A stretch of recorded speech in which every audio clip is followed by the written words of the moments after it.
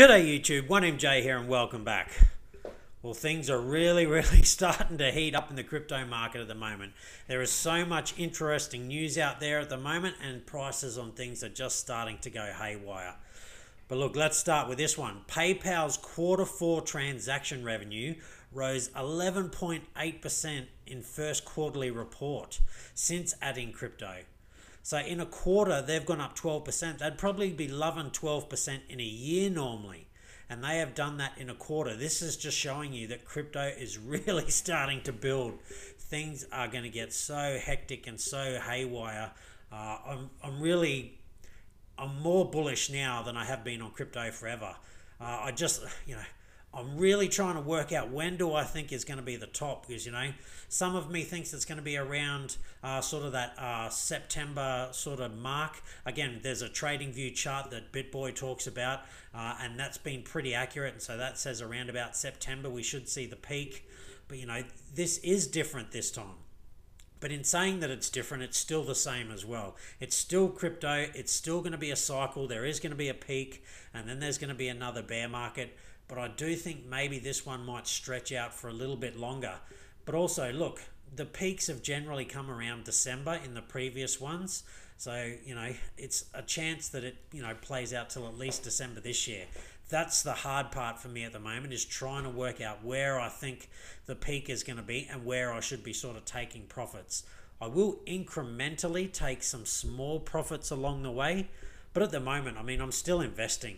Bitcoin under sort of 40,000 I think is still a relatively good buy. And look, even after 40,000, once we get to the crazy part of the the full mania side, the Bitcoin's likely to double and triple within a week. So if you can play that market, then it's you can still get in, and if you're lucky, get out. But I don't recommend that.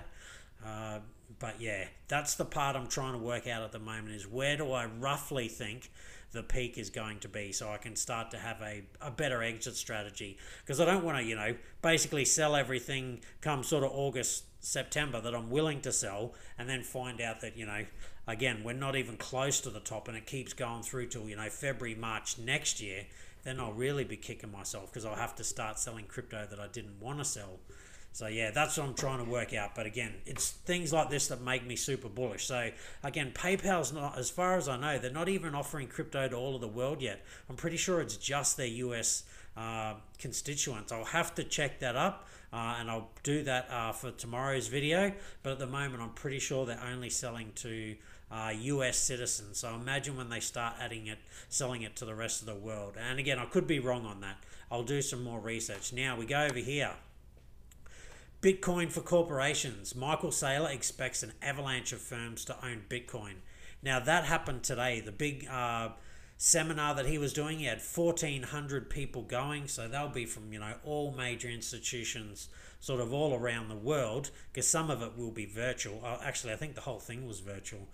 Again, I'd have to check that up. It probably would be, because I couldn't imagine everyone's going to get together with all these COVID sort of things going on. But there were 1,400 people that were sort of in attendance. It might have been virtually. And I do think they're going to look at the plan. And the funny thing is, he's going to tell them, here's how you get into the market without, sending the price sky high.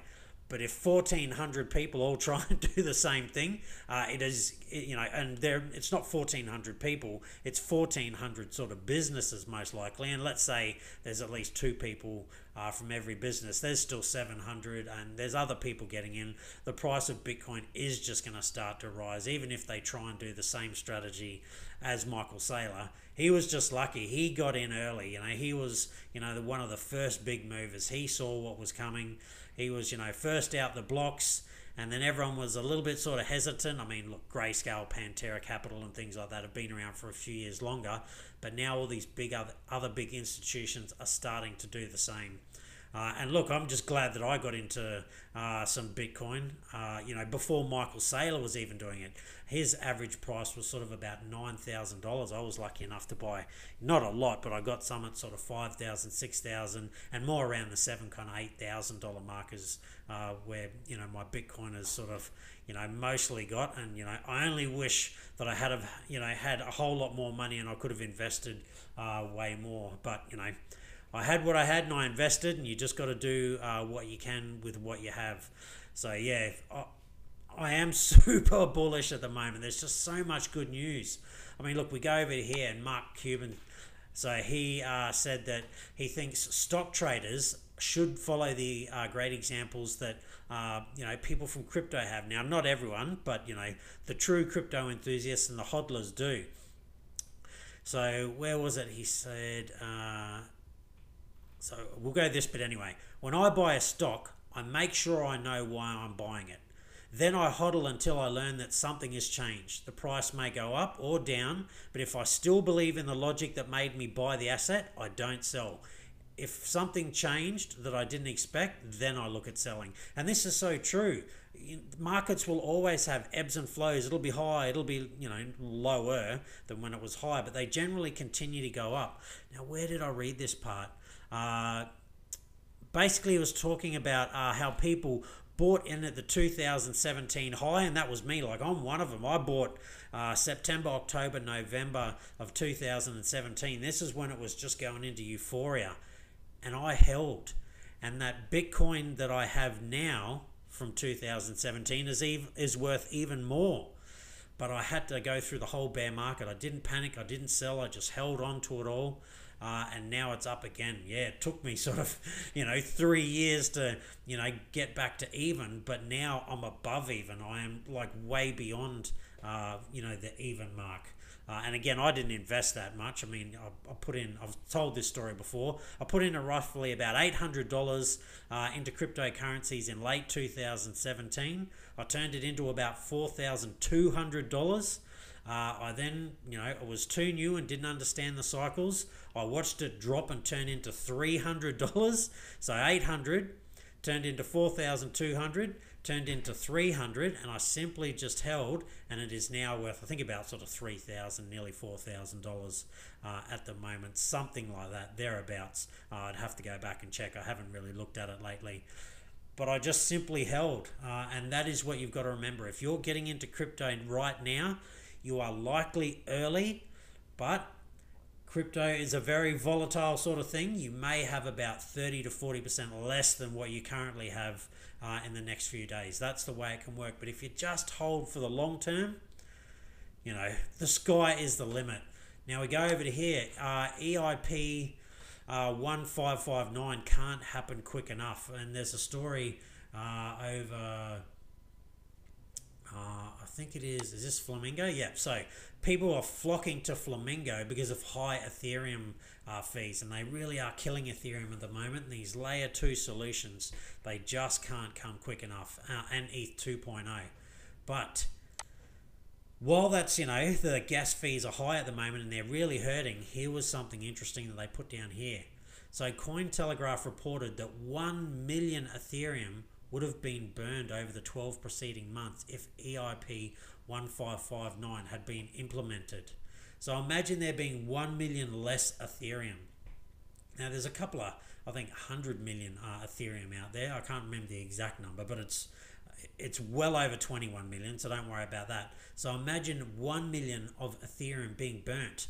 But then you need to remember Ethereum's also being created at the same time. But this EIP 1559 is very interesting, and I am super bullish on Ethereum. I keep saying super bullish, but I am just super bullish on crypto in general at the moment. There is going to come a time where I'm just not going to be super bullish on it. I'm going to be quite bearish on it for a period, but that is just the cycles. Now we have to wait and see if this is how cryptocurrencies will just continue to play out.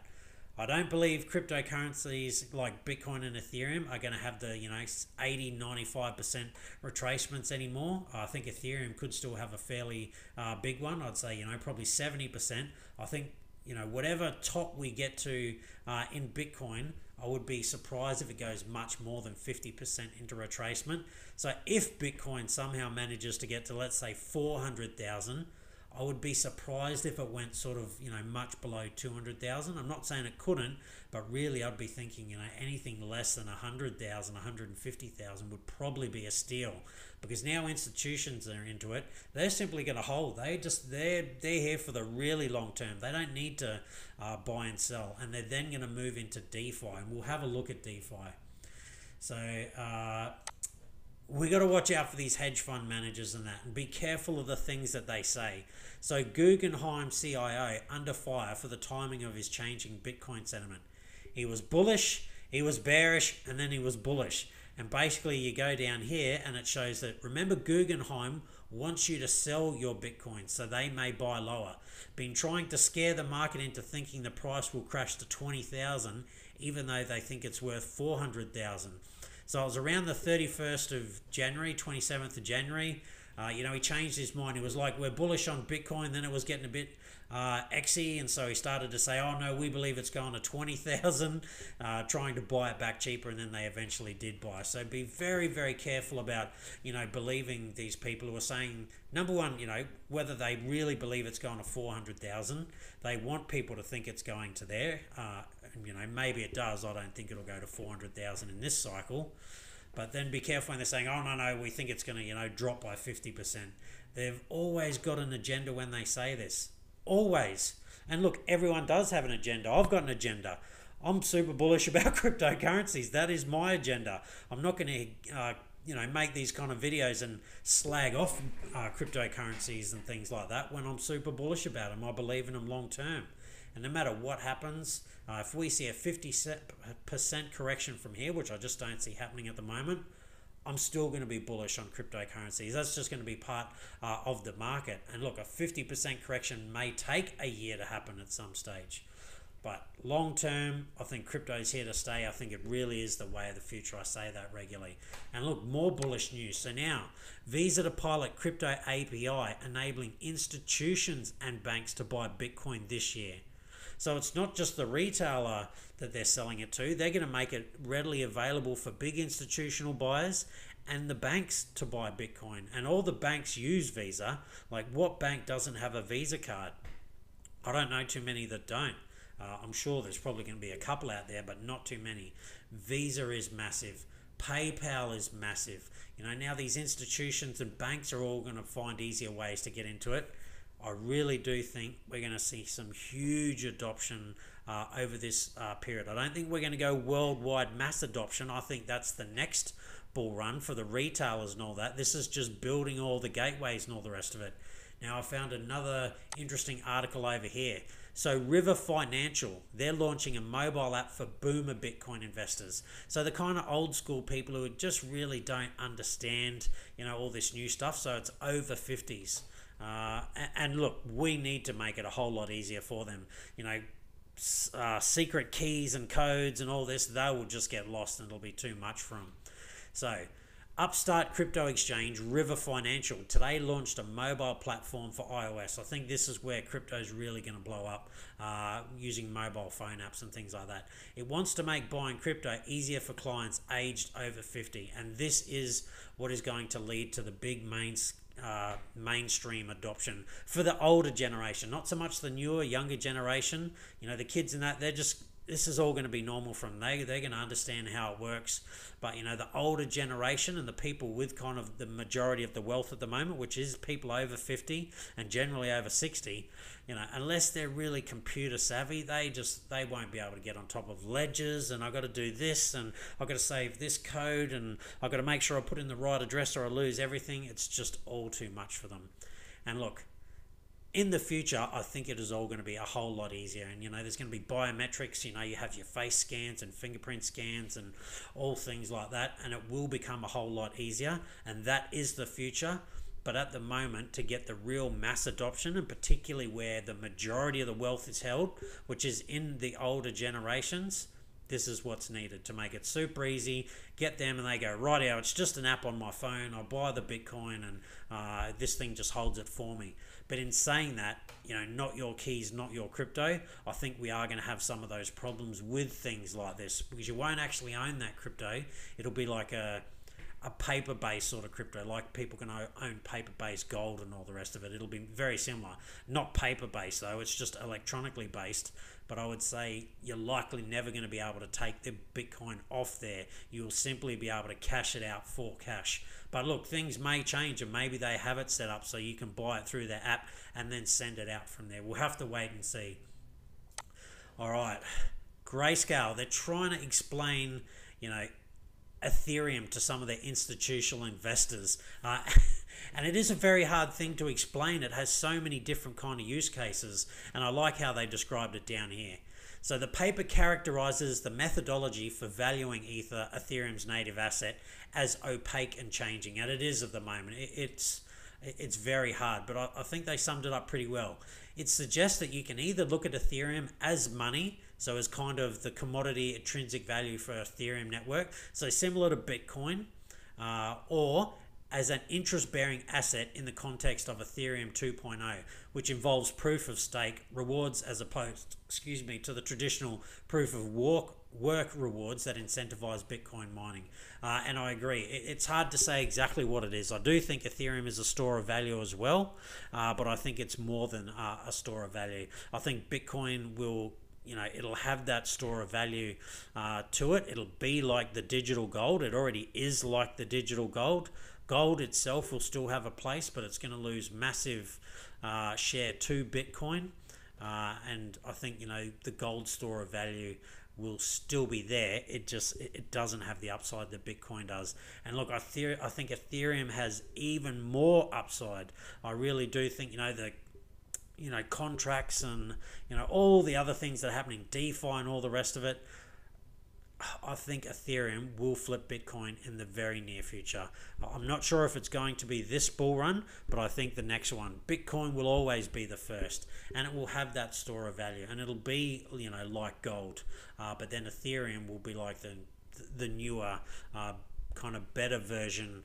Not so much better version for store of value, but it has so much more going for it. Hence why I am more bullish on Ethereum than I am Bitcoin. I have my Bitcoin, holding onto it, not letting it go, and all the banks are getting into it like they did gold back in the day. That's their reserve currency, but they will move on from that, and they will move into Ethereum, and they'll use all the dApps and apps and everything that is being built on there. But Ethereum really needs to get this, sky high fees sorted, because it won't hurt the big bankers and that, but the little everyday, mum and dad, you and me investors, we just can't use Ethereum. It is just way too expensive. You're paying $50, $60 to try and do a transaction on it, and that just kills it for everyone. All right, let's go over here. So $1.1 trillion, but this is pretty old, so let's give it a refresh. This is at least 40 minutes old. What's happened? All right, so still 1.1 trillion. Bitcoin, it's kind of hit its kind of peak, let's say for now, but look, I don't think it's over by any stretch of the imagination. But look at Ethereum, it is on a mega run at the moment. Finally broke through that 1400. Now we're going to 1600, 1700, 2500. It's all going to happen very, very quickly. Bitcoin dominance, it is dropping. Now we're down to nearly 60%, and Ethereum dominance is gaining, and just altcoin dominance is gaining. But again, look at these gas fees.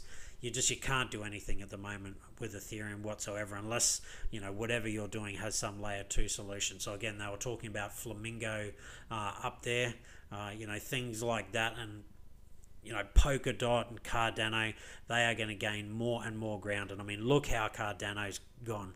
Look how well Polkadot's gone.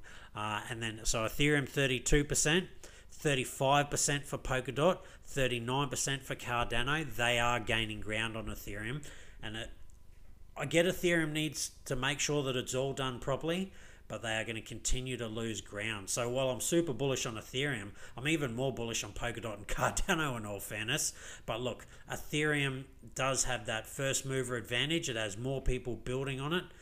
So I think Ethereum is kind of the safer bet, particularly in the long run. But at least in the short term, I think Cardano and Polkadot are going to do quite well. I think they're going to do extremely well. And the money that I'm putting in at the moment, I'm not really putting much money into Bitcoin at the moment on my dollar cost averaging. because I just think there's more upside. Bitcoin's already in price discovery. Ethereum is now in price discovery. So it's not that they can't go much higher, but once you're in price to discovery, you just need to be careful. We don't know when they're going to have real big pullbacks.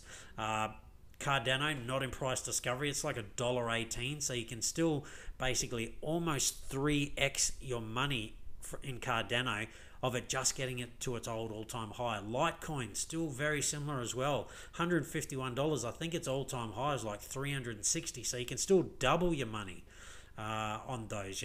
They have yet to get to price discovery, so that's really where I'm looking to put my money in things other than Bitcoin. But look, once I do start to make some really good profits and things like that, I will be taking some of those profits out, putting them into Bitcoin, and then taking some of those profits out, putting them into cash as well. Got to have cash on the side. Again, USDC, I'll be using my BlockFi to earn interest on that. And again, I've got Bitcoin in there and Ethereum on there earning interest. And that is my plan. And again, once I know the bear market is, sort of happening, I'll make sure that I, sell everything that I wanted to sell. I may not sell at the top. I don't need to. I just need to be selling around about somewhere to there. So if it's a little bit after it and I've lost 20% or 30% from the tops, then who cares? It doesn't matter. But I'll be taking those profits out and looking to put them into a business if I can. It all depends on how much I've got, but definitely a property. Property is kind of my first port of call. I want to get into property. That market, yeah. There's that old saying, safe as houses, in saying that I'm in Australia and we're allegedly in one of the biggest housing bubbles in the world. But look, if you own it outright and it devalues by half, it doesn't really matter to you because you kind of own it anyway. You're not having to pay off a bank. But if you had a loan for something and all of a sudden it lost half of its value, then that would hurt. So again, for me, it really depends on whether I make enough to buy a property in this bull run or not. If I don't, then I guess I just still have to take that risk of buying a property and paying it off bit by bit, and just hope that we're not in that kind of bubble that people talk about. But anyway, that's my plan, and I have spoke about that before. All right, what's really pumped today? Boom, UMA. They are on such a tear at the moment, but Aave. I really, really want to get some more Aave. This is a great project, and there's so much being built around it at the moment. And again, there's it's got its European financial license, and there's so much upside to Aave, I believe, and Synthetics Network and Chainlink. Look, there's a whole lot of different DeFi projects that I'm super bullish on. And look, most of these are DeFi that are kind of really pumping. I mean, look at Polkadot. Polkadot's not DeFi, but it's got DeFi on it. Sushi Swap, even Dogecoin still continues to go. Who knows where the top is. What about losses though? Top 100, any big losses? No, nothing. And look, even the things that have had losses, except for MDEX here, you're going to lose 7%. Are you going to worry about that if you've made 143%? No. You're going to lose 8%. Are you going to worry too much if you made nearly 100%? No. All of these losses, there's hardly any losses there. All right, last but not least, I just want to have a look at a few charts. All right, ETH to BTC. It's still quite low. So this is ETH against Bitcoin. We have been way higher. So at the moment, it's sitting around, what is it? 0.43. It has been as high as 0.14. So, sorry, 0.12. So basically twice as much is the Bitcoin Ethereum equivalent that it's been for. And that's hard for people to understand. That's Satoshis and that, unless you're really into crypto. Let's just simply go have a look at the dollar value. We are finally breaking out. Here was the old all-time high around 1430, 1480, depending on which exchange you're on. And now we are in price discovery. And look at Ethereum, cleanly broke out. And now I really do think we're going to get up to around sort of 2,500 fairly quickly. I think that'll happen in the next couple of weeks. By the end of February, would not surprise me. We may even have some heavy retracements in there and come back down and retest this before we get up to sort of 2,500. But you got to remember, if you bought Ethereum sort of here around, let's say around about sort of 1200 when it was down around about here. If it gets to 2500, you've more than doubled your money. Whereas Bitcoin, we can go to Bitcoin, and it's breaking out, which is good.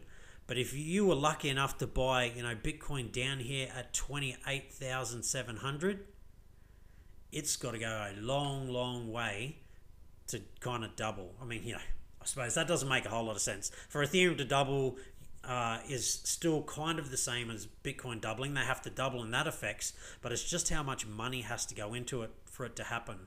To go from 1200 to 2500 is not so hard, but to go from 27,000 to basically nearly 60,000, that's a little bit harder. All right, last but not least, let's have a look at Aave. Boom, has just gone on an absolute tear. And I did get into it sort of over here. I built a new position because I thought it was going to break out, and it did, but it was a bit of a fake. Actually, I got into it around about here, and it retraced, then broke out, came and did a retest, and now look at that.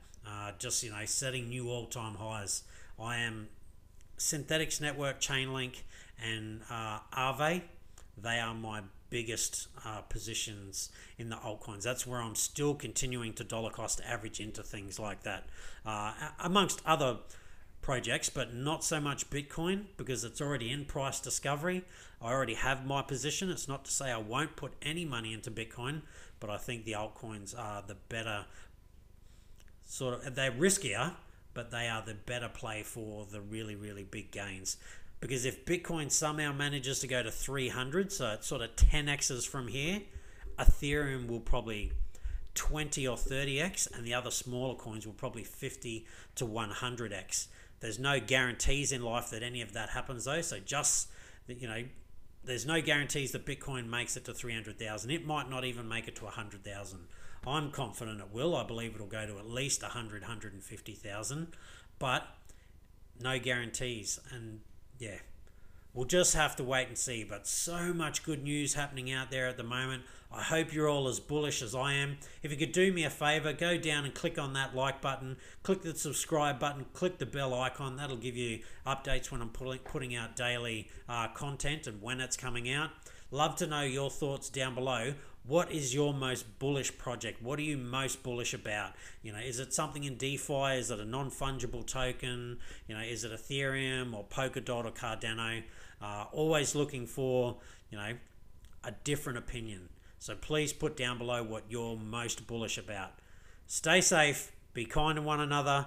We should all be on that gain train at the moment. Things are looking fantastic, and I'll see you next time.